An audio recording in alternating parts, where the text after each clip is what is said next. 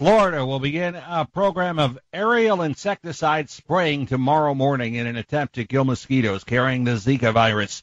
Officials say the spraying will take place over a 10-mile area north of downtown Miami. That's where health officials have identified the center of Zika transmission in the state.